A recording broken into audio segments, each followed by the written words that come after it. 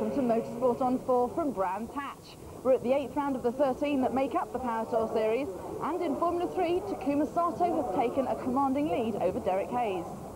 While in the GT Championship, Mike Jordan and Dave Warnock have eked out a small lead, while in GTO, Kelvin Burt and Marino Franchitti have a slightly more comfortable one. Later in the programme, I'll be talking to two of the lesser lights in the championship. But first, a quick look back at the Formula 3s from Castle Combe.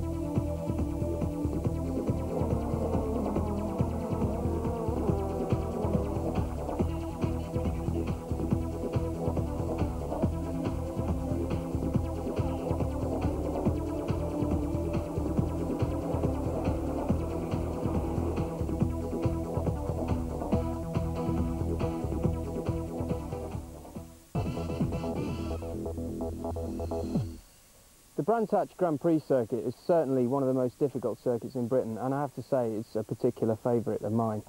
The most challenging corner on the circuit is this one, Dingle Dell. We approach Dingle Dell, exiting Westfield behind me, steeply downhill in 4th gear in the GT car, up to 5th, climbing steeply uphill. The entry to Dingle Dell is blind. You have to guesstimate where to brake, where to turn in, and aim for this curb on the right-hand side, getting very close to it, but not taking too much of the curb. If you do take too much of the curb, it tends to launch the car over to the left-hand side where there's another curb, and the gravel trap is very close. It has been the scene of many accidents if you get that wrong. And now let me take you around a complete lap from the driver's point of view. Right, so here we are, the beginning of another lap of the Brands Hatch Grand Prix circuit with Jenson Button in 1999. Pit straight, pits on the right-hand side across the start and finish line, climbing uphill to Paddock Bend, down 1 gear to 4th. We're also in 4th in the GT Porsche, dropping steeply downhill into the compression and approaching Druids, 2nd gear hairpin. A lot of understeer mid-corner for Jenson, that's normal for that corner. 2nd gear, 3rd gear, dropping sharply downhill, approaching Graham Hill, a 3rd gear, 90-degree left-hander. Just a touch on the curve on the exit, up to 4th. Now approaching Surtees, a very difficult and critical corner on the Grand Prix circuit. Braking and turning at the same time, and early throttle, very important for straight line speed. We're now on the main straight, Brands Hatch Grand Prix circuit, 4th gear, 5th gear, now dropping steeply downhill. We're in 6th gear in the Porsche here. Very short braking just before the fastest corner, Hawthorns. Taken in 5th gear by Jenson, still in 5th gear, approaching Westfield, another difficult corner. Bumpy just there at the apex, and you see very little runoff on the left-hand side. Now the curved and blind approach to Dingle Dell, down 1 gear, just touching the curve, very bumpy there on the left-hand side, and very quickly we arrive at Stirling's, a banked 90-degree left-hander. 3rd, 4th, very quickly, now dropping downhill again. 4th gear, approaching Clearways, very bumpy at the apex, bit of steering correction, dropping downhill and catching the guy in front. It's the start of another race lap for Jenson Button.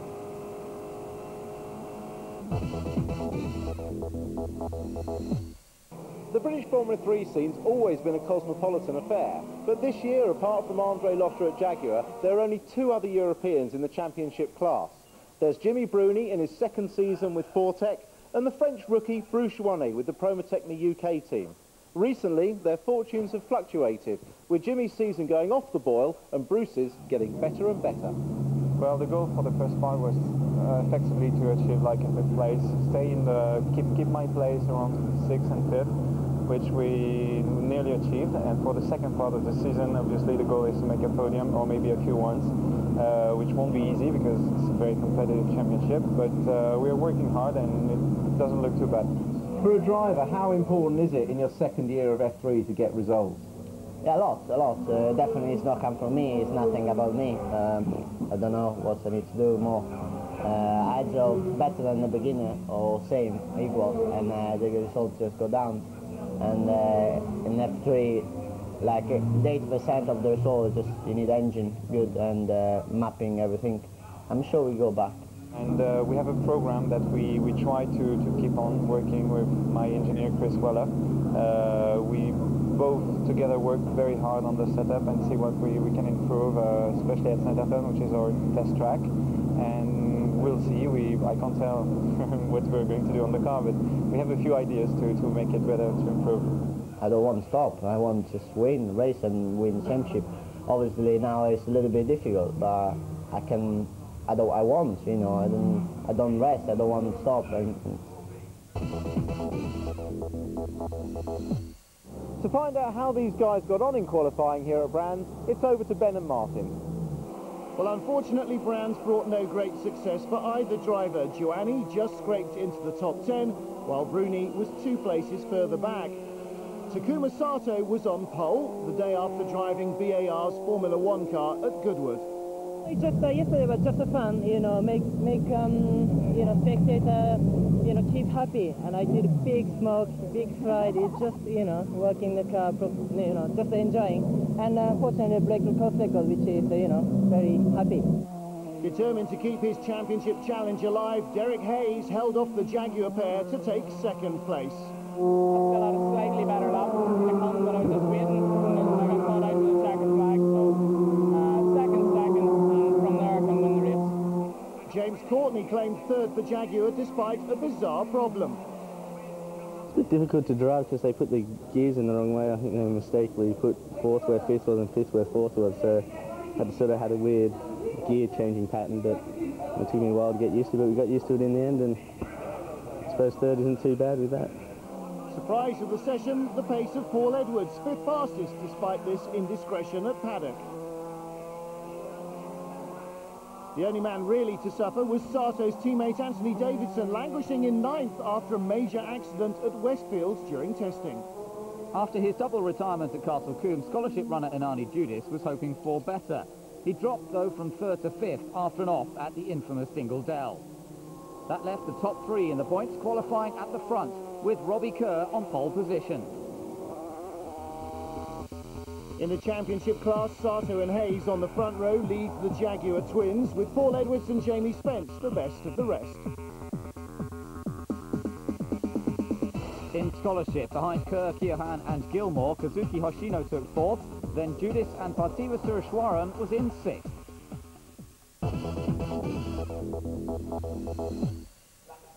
So with the 2 points leaders, Derek Hayes and Takuma Sato taking the top 2 positions of the grid, there's no surprise there. But who would bet against Takuma Sato starting from pole position? Ben and Martin have the answer. Yes, indeed, Sato on pole, but right at the back of the other end of the grid, Michael Keohane, scholarship front-runner, lost his qualifying times with a wing infringement after practice, so he's got a lot of work to do. Ready to go, the revs rise, the 5-second board is on, lights are on, away there. Oh, Sato! Sato has stopped at the front of the grid. Everybody else gets away around him. Yellow flags waving furiously. Will they all make it safely by the championship points leader? They do. But what a disaster for Takuma Sato. I just said that Keohane was starting at the back, but now Sato will be right at the back. On board with Anthony Davidson, his teammate. And a bit of wheel banging going on there. Who was that? That was Mark Taylor on his inside. Somebody off the paddock. Oh dear, Ben, this is not looking good. No, it looks like we've got several cars off. In fact, Harold Primat off badly damaged, but maybe just on his own. We're back with the lead battle. Paul Edwards being chased by Anthony Davidson for 4th position. Well, Davidson got the line wrong there, heading off into the country. It's Hayes from the Jaguar drivers. There's James Courtney. We ride with him now, and water on the camera lens. Well, it was looking a bit cold and gloomy this morning, and now it's very slippery indeed. And as you can see, his hands moving on the steering. This is into the lap of the gods, really, Ben, on slick tyres. And Courtney making a mistake there. André, his teammate, trying to capitalise. Great battles going on, and you could really see the cars moving around. The track is a little bit damp, the tyres are cold, and the drivers are working very hard to keep them under control. Robbie Kerr further back at the lead of this big bunch in scholarship under pressure, on board with Paul Edwards. Through Sterling's bend, nearly loses it. The front end started to slide, and as he got off the gas, the back end went as well. He sorted it out beautifully well, and Paul Edwards coming down into clear. Oh, and Anthony Davidson's come through, so he goes into 4th place from 9th on the grid. Oh, and further back, there's an accident. That's Adam Blair in the middle of the track, and on the left, Parthiva Sureshwaran. Mark Mayle spins right at the far end of the straight there as well. Well, Sureshwaran going no further, and then already cars starting to litter the side of the racetrack. I have a feeling this race may not get much further. As it is, the Jaguar pair pressing for first and second at the moment. Bruni further back. There is Andy Priaulx. Goes past Tom Sisley in the Menu Motorsport car with the black stripe. Sisley a one-off race here. Change for 9th place, but Priaulx may not hang on to that. Sisley under pressure from behind. There's Robbie Kerr, the scholarship class leader, bottled up behind the championship runner in front. And there is Sisley's teammate. Now this is starting to turn into a real nightmare. That's Rob Austin's car, Mark Mayle. Justin Sherwood was coming through there as well with damaged front end, Ben. On board with James Courtney. Talk us through. Coming through Sterling's corner, tight left-hander, gets back on the power. The yellow flag still being waved up here, so no overtaking allowed, obviously, on the run down into clearways, although it should be green now, and that's okay. So Courtney continues his chase of race leader Derek Hayes. Well, yellow flags and the safety car board on the pit wall. Courtney puts his hand up. They'll slow down behind the safety car. The marshals can clear away the wreckage. That gives us a chance to look at the accident again. Let's take a look at Sterling's, and Adam Blair appears in shot already sideways. Might have been contact with Mark Mel. Look at the cars go to the left. Blue car is Keohan, who started from the back. Parthiva Sureshwaran is the one in the yellow and white car that really gets clouted into the tyres and left there for everyone else to find their way past. Ready to go racing again behind James Courtney. Out of clearways. Green flag is waving. They can overtake now if they can get close enough. Courtney just tucking the visor, snapped shut again to make sure the airflow doesn't start to disrupt his vision. Mark Taylor down the inside of Jamie Spencer. Good brave move at Paddock Hill Bend on coolish tyres, particularly with the low ambient temperature. Didn't quite get it done, but he survived at least the move. Gianmaria Bruni right behind him. There's Jamie in the light green Duma racing car, Mark Taylor. And there is Andy Priaulx. And Robbie Kerr well up now, Ben. He's really starting to carve up the order. Yeah, talking of carving up through the order, watch out for Takuma Sato. He's also making a bit of progress. There he is, just popping into shot. He dropped right to the back of the grid, remember, after that dreadful start from pole position, but he might get some points, and we've got somebody else off. That, in fact, is his teammate, Katsuki Hoshino, into the gravel. Let's take a look at the start once again. Takuma Sato on pole, initial getaway, and then stalls it. Everybody else doing a fantastic job to avoid him, trying to get it started again. We get another view on board here with James Courtney. And take a look at this. He really had to get out of the way quickly, but it was Derek Hayes from the outside of the front row who got ahead. Great reactions from Courtney to avoid hitting the pole man there as well. And Sato now working his way up through the order, chasing Bruce Giuani over the chicane at Dingledell. They really fly through there. Down the inside, deals with Giuani very expertly indeed. Next up is Alex Gurney. And Derek Hayes still leads, pulling away now from Courtney, who is still under pressure from Lotterer. Dives to the inside, sold the dummy to Courtney, but a little too early, I think. Anthony Davidson really watching perfectly from behind. Will he go up the inside at Druids? No. Still sees the Jaguar drivers sparring with each other. André Lotterer knows, though, if he makes a rash move and takes off James Courtney, he better start walking in the opposite direction to the pits. Boss Bruce Jenkins wouldn't be very happy with that, Ben, would he? He wouldn't indeed. Interestingly, looking at the top 4 cars here, Martin, they've all won a Formula 3 race this year, except for the race leader, Derek Hayes, yet to win a race in the 2001 championship, but he's driving superbly here. He's been such a consistent point scorer. It's really surprising that he hasn't yet won a race, but as you say, Courtney has won. His first win for Jaguar was Jaguar's first ever single-seater win. Lotterer has won too. Anthony Davidson on a fine rash of form at the moment. Of course, Takuma Sato has won the lion's share, and, well, I don't think he's going to win this one, but there's always race 2. Davidson and Carlin Motorsport really seem to have the pace. What about this? Can he get past the Jaguars? Oh, he got a bit sideways. There's a mistake from Davidson there. Gets into trouble. Gets back onto the track, and he is passed immediately by Paul Edwards. No great surprise. And that's a great shame, because Davidson's been putting together a good race up to that point. Curse of the commentator strikes again. Sorry, Anthony. Off goes Tom Sisley. That's at Dingledell. That's the end of his debut in Formula 3. On to the last lap now for Derek Hayes. Still got the Jaguar drivers in podium positions, but not looking able to challenge. Sato right behind fellow race winner Andy Priaulx. This is for 9th place. It'll be a couple of points. Trying to have a look into Paddock Hill Bend. It doesn't quite come off there. Up the hill towards Druids. Now, if you can get up the inside, a good opportunity. Priaulx has that well covered, so Takuma is forced to go wide on the entrance, and it's not very easy to go around the outside of somebody at the hairpin. There are several overtaking opportunities here at Brands Hatch Bend, but everybody knows where they are. Druid, Paddock Hill Bend. Sato's going to have to be very inventive, and he is. What a great move. You don't often see that one pay off because you go off camber as you come round the corner and out into the country. Great stuff at Surtees. Meanwhile, Dennis Russian keeping an eye on his charge, Derek Hayes, as he looks for his first win of the season. It's about time too. He's been fast all year, but it's about time that he converted that speed into victory. Now look at the steering wheel. On board James Courtney on the left there. The speed, 110 miles an hour through Dingle Dell chicane. Built up a bit, brakes again for Sterling, and we're down to around 80 miles an hour through the left-hander. Picking up speed again down under the bridge and into clearways for the final time. 170 miles an hour through there in a Turbo Grand Prix car. A little bit less in a Formula 3 car, but right on the edge again. Across the line on the Brabham Straight. There is victory number 1 in the championship for Derek Hayes, and here is the points leader. Takuma Sato will come home behind Bruni in 9th. Derek Hayes, the winner then from James Courtney, André Lotterer, Paul Edwards taking 4th ahead of Davidson and Mark Taylor. Robbie Kerr never headed in the scholarship class, but from the back of the grid, Michael Kyohan scoring good points for 5th. What can I say at last? You know, car was super, and the whole race, it was just like, I could like up the pace one lap and slow back the next, and I'm really, really happy. So I've waited so long this season. I've got many's a pole position, but you know, my first win, I'm just over the moon. We said yesterday we thought we could get the car quicker, and today we have. Did 20.1, which is 3/10 faster than what we did in qualifying, so we've got to be happy with that.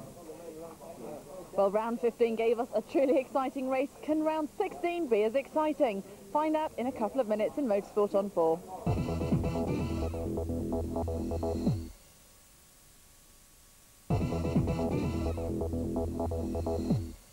The weather played its role in qualifying for round 16 at Brands Hatch. The track drying after light rain meant that the best times would come late on.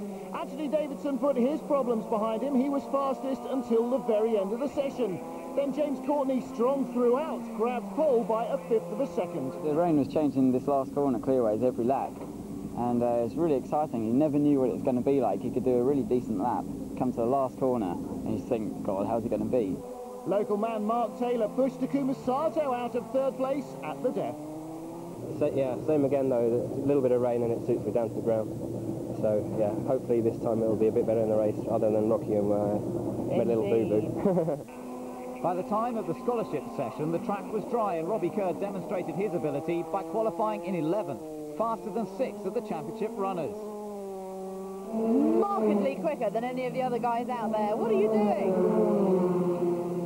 I don't really know, to be honest, but I hope it carries on for tomorrow. 2nd and 3rd were the same as in race 1, Kyohan and Gilmore, but the mistake at Dingle Dell this time was down to Kazuki Hoshino. So you're confident that you can fix it? Yeah, I think so. From what I can see at the moment, she'll be fine. And is he all right? Yes, he's fine. He's a bit shaken up, but it's not that fast there, so he's fine. In the championship class, a first pole position for James Courtney ahead of Davidson and Taylor. Sato in 4th, another good result for Paul Edwards. Lotterer's Jag in 6th. Behind the same top 3 in scholarship, Judas was 4th with Robert Doornbos next up, and Sureshwaran again in 6th.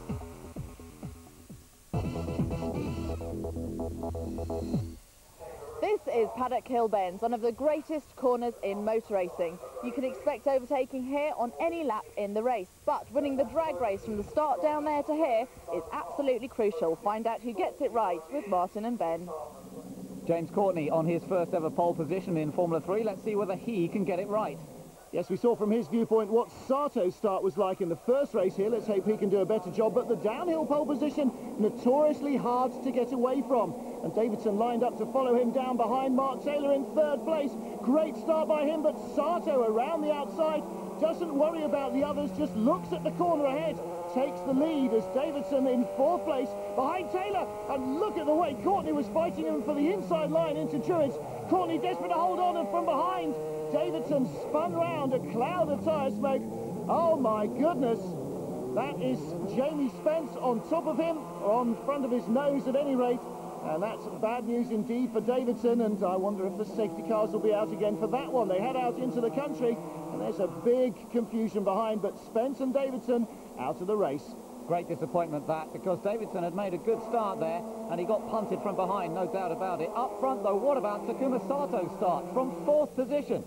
And we're back with his teammate once again, Anthony Davidson. The field has disappeared into the countryside, so he really hasn't got much chance of working his way up the order here. But what he could do is maybe score the single point for fastest lap. Takuma Sato got that, +2 for finishing 9th in the first race. And of course, they're battling each other point against point for the championship. Through go the top 6. André Lotterer in 8th, trying desperately to get past Andy Priaulx as Spencer's car is wheeled away, so there'll be no safety car here. Trevor Carlin on the pit wall, talking on the radio and discussing with the team the tactics for Davidson, which are to go fast. He's just set fastest lap and off he goes on the grass, showing how hard he's trying to set another one. Well, Ben, let's look back at that Druids Bend then. Yeah, we're taking a look here, and if we whip left, we see Davidson, who has been hit by somebody, just getting into a spin here. Now, but further behind, I think it's Robbie Kerr runs into the back of Jamie Spence, and it's Spence who spins round and ends up perched on top of Davidson's car. So Robbie Kerr, the scholarship winner from the first race, let's hope that he hasn't got any damage in this one. Another replay from on board with Paul Edwards. Davidson went round the outside of Mark Taylor. That's where the initial contact came, and that's what spun him round. In the red headset there is Alan Docking, that's Paul Edwards' team boss, and the boss of Andy Priaulx as well, who's in 7th place here with André Lotterer behind. In front of them, Bruce Giuani, the yellow car, race 1 winner, Derek Hayes in 6th place. They're dropping away from the front runners. So to this pair, local boy Mark Taylor and Paul Edwards, they're 3rd and 4th. They obviously haven't got the speed to stay with the men out front either. Jaguar pits holding out a sign to André Lotterer here. He's in 8th place, needs to do a little bit better as he comes up towards Priaulx Bend, and he goes down the inside, this time of Andy Priaulx. Classic piece of overtaking at Brands Hatch. Grabs the inside line, is able to cover up to Druids, and he takes that position. Well, I think he must have caught Priaulx napping there, because he tried that move several times on James Courtney in race 1, and Courtney saw Lotterer coming every time. On board with Anthony Davidson, coming up to Hawthorns. Now, he's on a very quick lap here. Let's just watch him. Very fast section of the track. That's great stuff. Up to Westfield now. Back on the power very quickly. You can hear the commitment there. There's no feathering of the throttle. He's straight back on it. Car in front into Dingle Dell. That cost him time through there. There's no doubt. The car in front slowed him. Now he's got to get back on the power here through Stirling. Little bit of curve. You can see how hard he's trying, because the car is flicking around on the exit of all these corners, and he's using every inch of available space. Well, for Davidson now, every lap is like a qualifying lap. He has to keep going. It's no good just setting one fast lap. He has to keep trying to set the fastest lap all the way through until the very end. Mark Mayle crawls into the pits. Looks as though he's destined for retirement. He crashed in race 1. Pretty tough weekend for him. Robbie Kerr leads the scholarship class, though, and he's in 11th place overall. I expect Davidson will be soon catching him as well. Very quick through paddocks there, and he's some 7 seconds ahead of his nearest rival in the class, Michael Keohan, as we turn our attention back to race leader Takuma Sato. Sato lapping Peter Nielsen towards the end of the race now. Sato making a good start this time. Avoided the front 3, didn't even look at them, just aimed for Paddock Hill Bend, and made the use of his great getaway to control the race from the front. And he's put in an extra fast lap as we get towards the end here. He snatched that fastest lap point away from Anthony Davidson. So Davidson's efforts, I'm afraid, have been in vain. Well, tough luck for Anthony being in the team with the fastest driver out on the track as he's trying to get that point to battle him in the championship. The Carlin team studying the times. But what about Sato's start, Ben? Was it fair?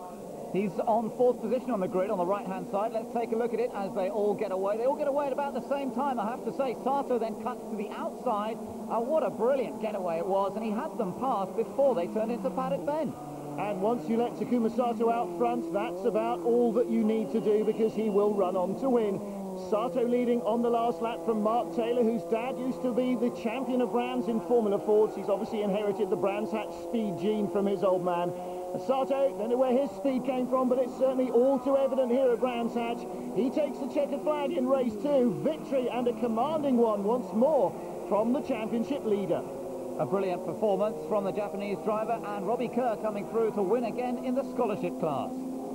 Maximum points, including one for fastest lap for Takuma Sato, and championship rival Derek Hayes could fare no better than 6th. Second straight win of the day for Robbie Kerr, and extending his lead over nearest rival Matthew Gilmore, who was only in 4th. Yeah, I made a really good start. I felt really just quite comfortable. The car was very handling was quite good, very durable. A little bit disappointing past race, that's why I really wanted to make a good start, so that's why fantastic. I initially got up the line all right, then I saw Sato coming and Taylor, so I tried to not slip the clutch so much and apply a little bit more gas, and then I just had massive wheel spin and come back with second. It wasn't good enough today. Takuma Sato now has a 50-point lead over Derek Hayes. James Courtney closes to 13 on the second place man. Anthony Davidson languishing in fourth. Robbie Kerr now leads Gilmore by 16 points, while Kiehan does better than Castle-Coombe, Mail scoring nothing in fourth. So Ben, 16 races down, just 9 left to go. What about the state of the championship? Well, there's no doubt that Takuma Sato is the dominant driver we expected him to be. 7 wins out of those 16 starts and a 50-point lead, but a mistake today when we saw him stall from pole position in the first race. He said afterwards he didn't have enough revs, but basically a little lapse in concentration, didn't quite get it right with the clutch. They are quite fierce on the Formula 3 cars, and he had to make up ground as a result. A very impressive recovery drive, but Derek Hayes taking his first win of the season, as we said earlier, about time too, and he was very thankful to Manor Motorsport for that.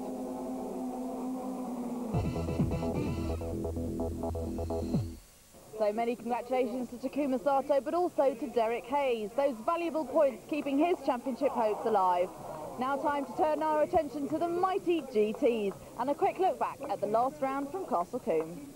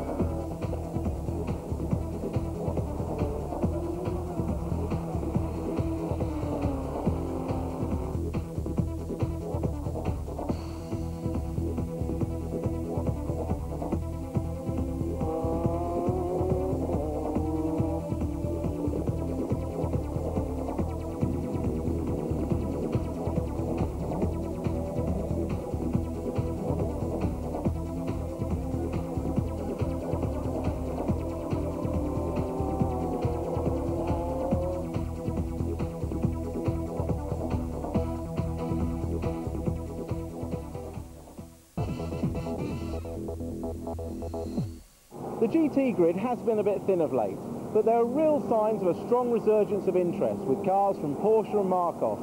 But 2 stalwarts who have been there all year long battling against the odds are the Ultima and the Quaif.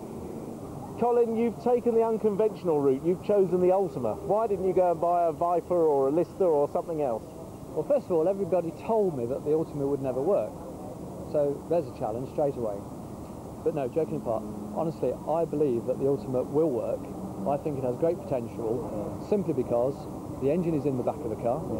It's a very small car. It literally is as small as you could ever make a GT. There's enough room in there for the engine, enough room for the gearbox, there's enough room for a driver, and that is it. Mike, you've got the 4-wheel drive Quaif. Now, was that a choice based on English weather, or was it to promote your company? I think it was basically Vero Beach, actually. I mean, the weather is extreme lately, it's been really wet, and we thought, well, sometimes with this English weather you can have any advantage, because we can still run in the wet with slicks, so we wouldn't have to come in and change over, but the way it's going at the moment, well, we're just not getting out at all. We're in a run of bad luck, really. I mean, I always said right from day one that this year would be very much a learning year and a development year. It's just been a little bit worse than I expected, actually. Yeah, there's a lot more to come from it, more testing, development. Unfortunately, I'm not getting time to do it, so if you feel like you want to have a drive and do a bit of work for me, you're welcome. But well, we look forward to seeing you up there. Unfortunately, there was little joy for the Quaif team at Brands. They broke a rocker in practice and didn't dare run the engine before rebuilding it first. The Ultima finished 9th in GT, 19th overall, but at least it was running. Except for Michael Caine's minor indiscretion at Druids, there were no great surprises at the sharp end of the grid. It finished Lister, Viper and TVR in that order. The car was brilliant in testing yesterday. Jamie came down and did some setup work with us, and the 3 of us were very, very pleased with the car. David's right on the money as well. So we think we're getting a bit of understeer, but we think we're getting our car back, which started to go wrong around about Croft level, and we think we're teasing it back in there now. We've obviously always got a good chance with Bobby going well as well, and the car's good when it's working, so yeah, I don't know, it looks like it's going to rain now anyway, so just hope that safety car doesn't come and see us tomorrow. Good to see the two MTK Marcuses back at Brands Hatch and already providing some entertainment. Robin Liddell and Jeff Lister put their Marcus on the second row, just under a second behind the TVR with that fastest time. Jeff and myself are quite evenly matched, so, you know, we're quite a strong pairing, I feel, and if we can just improve the car a little bit more, I feel we'll definitely be on the podium. Then Callum Lockie. The champion was back with Dave Welts in the Porsche. In the GTO class, battle was rejoined between Porsche and TVR. This time, Martin Short's TVR came out on top. Kelvin Burt, 3/10 back in second. Well, it wasn't a perfect lap. I think the car can do a 27, and we're close enough. It's only 3/10 difference, so we know in the race we'll be closer. In fifth behind the second TVR, the Harlow Porsche. Terry Reimer was glad to be back in business. Yeah, I'm here this weekend at Brands, my local racetrack, and I've got about 75 guests coming down, so it's a big race for me. So, you know, at the end of the day, I'm not really a qualifier, I'm a racer. And when I get out there in the race, it'll be a different story. Good to see more cars entered in the GT category at Brands Hatch, but nobody challenging the top three. Neil Cunningham and Peter Cook were 8th overall. In the GTO class, the Tuscans fight the good fight first and fourth versus the Porsches.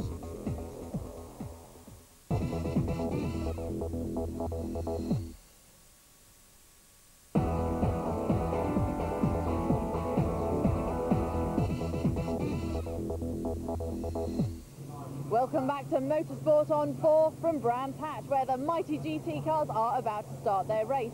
Now, all the other races in the Powertour series have gone back to a set number of laps rather than working to a time limit, but not the GTs. That means there's 60 minutes of racing action about to take place. Martin and Ben are watching.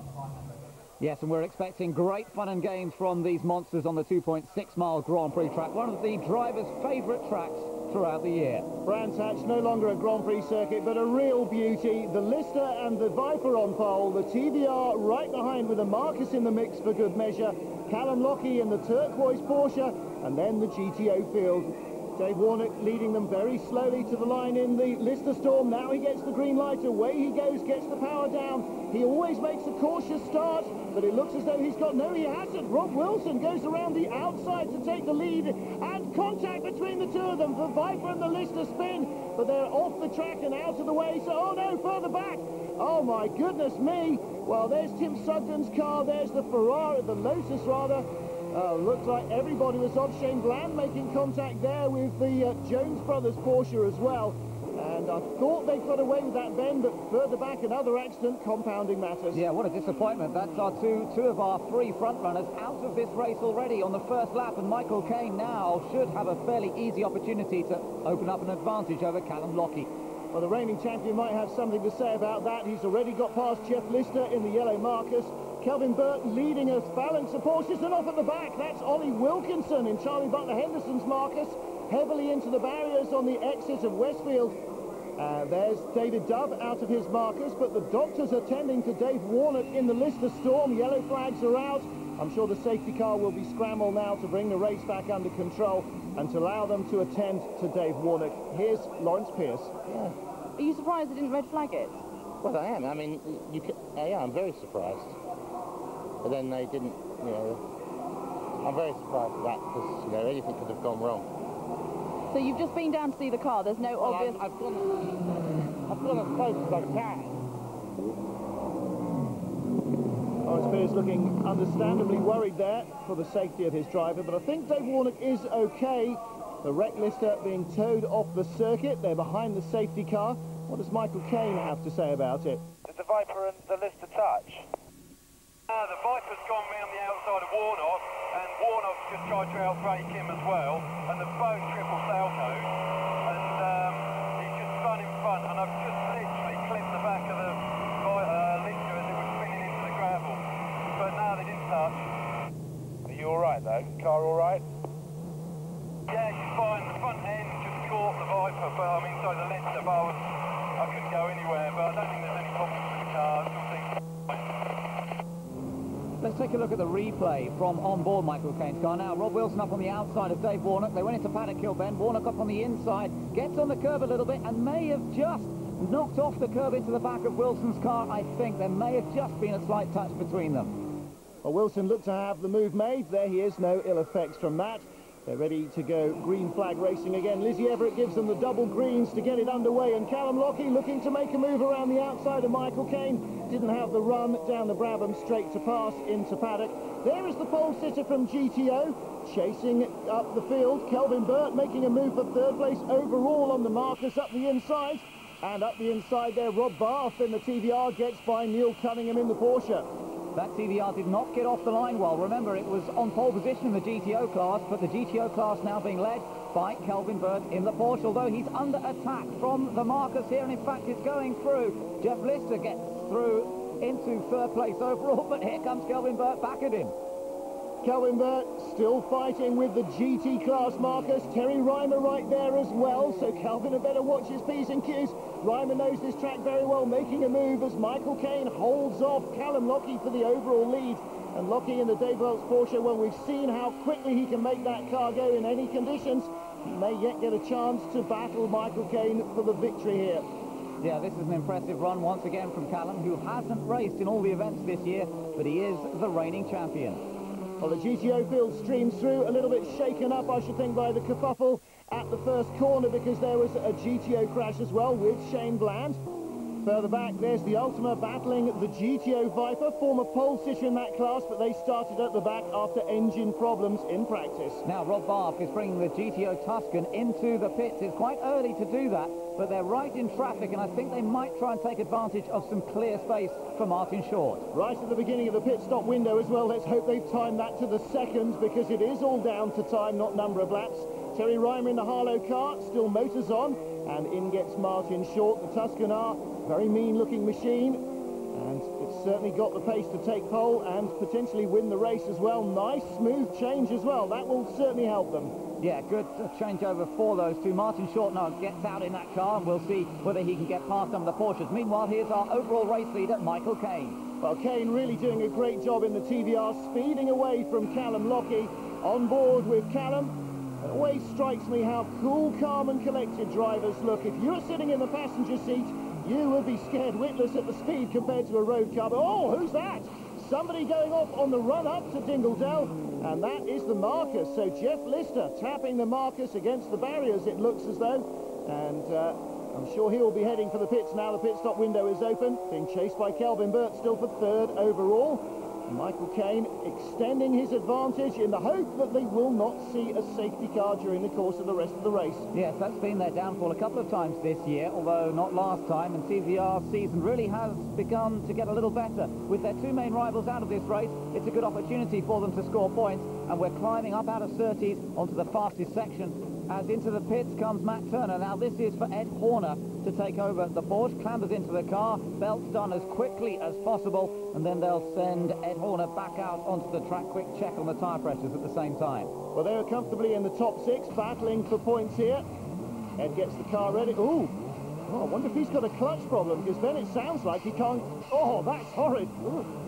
Ouch, yes, painful mechanically there as he tries to get it into gear and it doesn't seem to want to. Meanwhile, into the pits comes our race leader. Yeah, race leader comes in. Callum Lockie should pass him while he's stationary, obviously, and that will give Callum Lockie the lead briefly.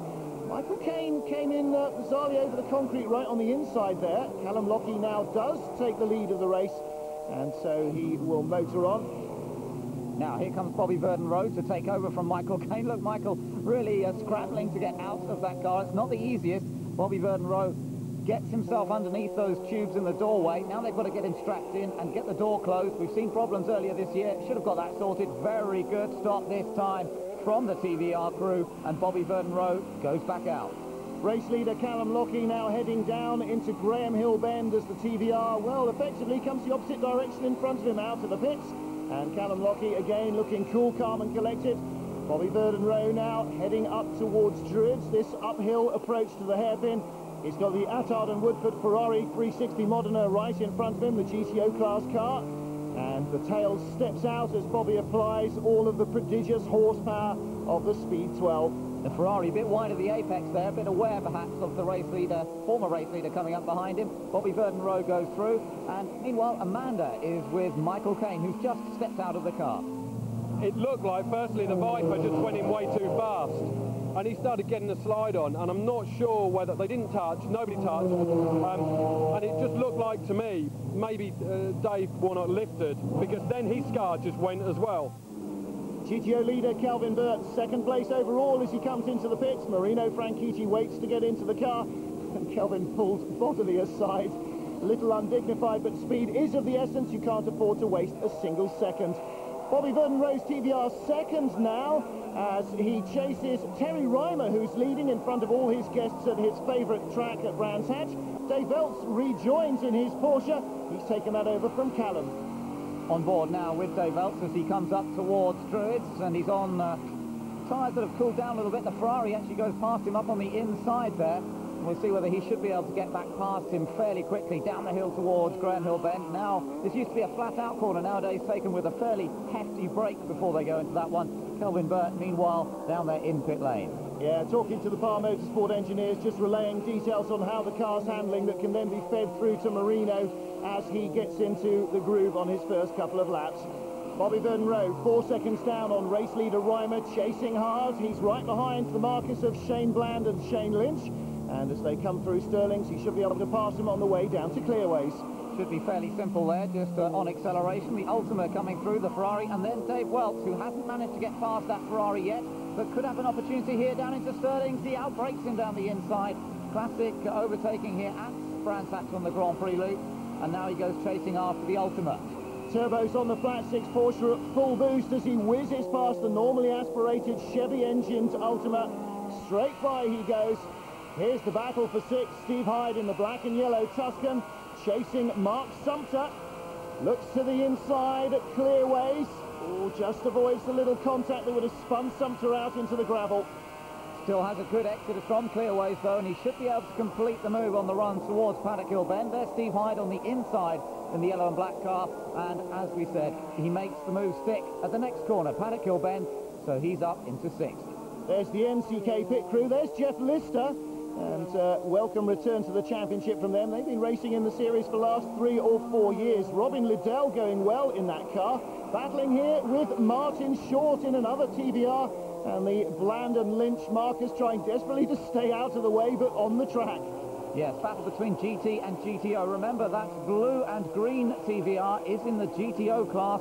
The yellow Marcos is in the GT class. Yeah, good point. They're racing for overall position, but different point scoring, of course. In comes the Ultimate. Ed Sharp in trouble in the closing stages. What a shame. They really need a good run to get some development work done. Dave Welts in second place in the Porsche. And a long gap back to Marino Franchitti in third spot. Robin Liddell flying back up the order in the markers. He's fourth overall. Martin Short in fifth place there. He just saw that move happen on the last lap, and he really is easing away from Short quite comfortably. But despite all the chasers, it's still Bobby Verdon-Roe out front. Marino Franchitti leading in the GTO class, but he's got to watch out because behind this yellow Marcos is that second place in GTO, Martin Short, and he's been putting in some very quick laps. He's gradually closing up. Yeah, certainly the Marcos is closing, and that means Short must be as well. Passing Shane Lynch and chasing the Jones brothers as we ride with Bobby Verdon-Roe over the Dingledale chicane. I bet that car's a nice handful there as it flies over the top. We saw the Ultima crawling round, so Ed Sharp made it out of the pits for, well, not quite one more lap.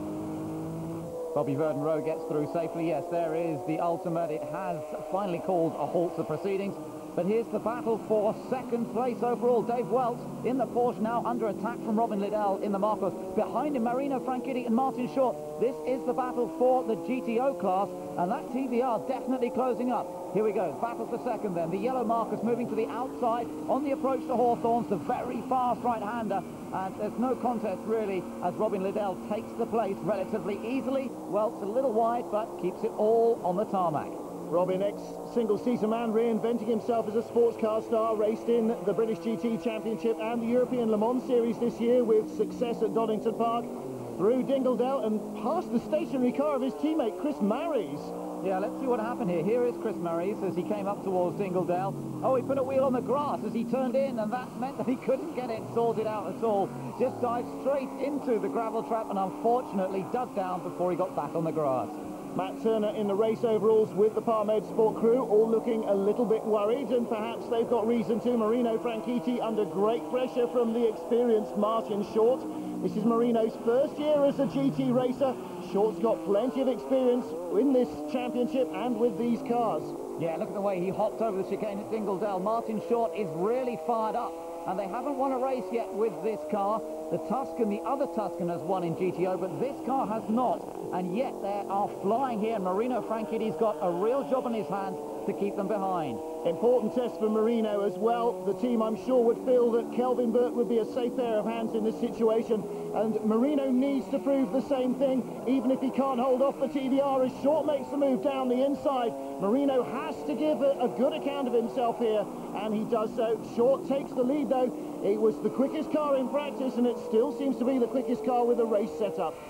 The Tuscanars are running well here. Steve Hyde in the other car, challenging Adam Simmons for 6th place overall. And it looks to go to the outside rather than the inside into Paddock Hill Bend. It's harder to do that. Now he might be able to cut back on the inside on the approach to Druid. Yeah, just got up there. I think he should be able to take the place into Druid. Good move from Steve Hyde. A little bit of a disappointing run for the Reimer team for Harlow. But, well, it's delight down there in the pits for Steve Hyde's crew and Dennis Leach. Oh, that's Godfrey Jones spinning the Porsche at Hawthorne Bend, and it looks like he's got a punctured left rear, and that's what will have thrown him off there. And Ben, out of Pilgrim's Drop, that's a high-speed approach to that corner as well. Worrying moments. Yes, that must have been fairly scary. Meanwhile, the TVR crew are looking out for their man, Bobby Verdon-Rowe, as he comes round to take victory in the TVR. Yeah, Michael Caine hanging over the pit wall with the rest of them, and still no sign of the safety car. Surely this one's in the bag for them. At long last, they're starting to break their jinx. They have been fast, but so unfortunate this year. Finally at Brands Hatch, it all comes good. Around Stirlings and out of Clearways for the final time. The checkered flag waves, nearly a minute up on 2nd place. A dominant victory for the TVR. That's the second win of the season for the Speed 12 and the GTO car. The Tuscanar of Martin Short looks as though it's going to win in GTO despite Marino Franchitti's flying attempts through the chicane. Brands Hatch Grand Prix circuit, a wonderful venue and a great race despite 6 cars failing to make it round lap 1. TVR victorious over Marcus and Porsche in the GTs, and Tuscans 1st and 3rd in the GTO class. But the last word surely must go to Verdon-Rowe, the winner.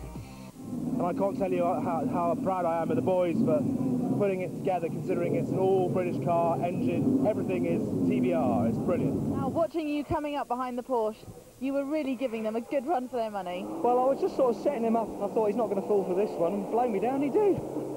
Sorry, Marino. Should come Tuscan racing more often. Their 2nd win in a row moves the TVR pair into 2nd place ahead of the Viper, just 6 points shy of the GT Championship lead. In the GTO category, Kelvin Burt and Marino Franchitti have a 27-point advantage, but it's closing up in the battle behind. Well, that's it for another Powertour meeting from Brands Hatch. Now, Tim, we're halfway through the season. What can we see in the Formula 3s? Well, it was great to see Derek Hayes finally get a victory after all those pole positions, but it was that man, Takuma Sato, again. Good recovery drive in the first race and storming win in the second. And Michael, what a GT race. Yeah, I mean, I've got to say, from my point of view, pretty one-sided for TVR. Obviously, I was getting the win. Yeah, Tim's saying lucky. I was getting the win, and Martin Short and GTO obviously doing extremely well with his. And sorry to see, obviously, Mike and Dave not finish, and me. Tim and Rob. But, yeah, no, it looks good for the points for us in the championship. Well, at least we know Dave's all right. Thank you very much, boys. Well, the next round of the Powertour package is going to be in the Midlands at Donington Park, so you can see it then in Motorsport on 4. Motorsport on 4 from the Denmark Speedway next Saturday morning at 7, but back to today, and Transworld Sport is up next.